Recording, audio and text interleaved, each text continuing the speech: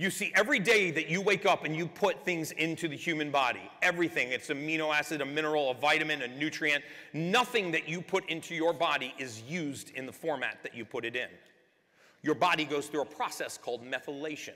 It changes what you put in into the usable form.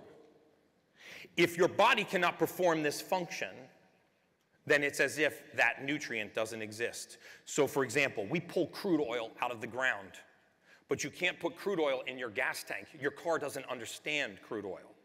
It has to be refined into gasoline, and that fuel source goes into the car.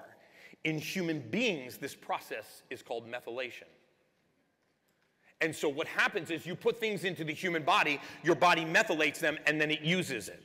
If it cannot methylate, it cannot use that source. And what happens is the presence of pathology and disease. Okay, that's not true for all things that go into your body.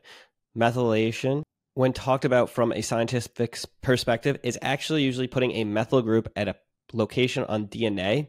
And what that does is it usually turns off or on specific genes. So if something's more methylated, that gene may be more expressed. Eating a steak does not always mean that the amino acids need to be methylated to be used by the body.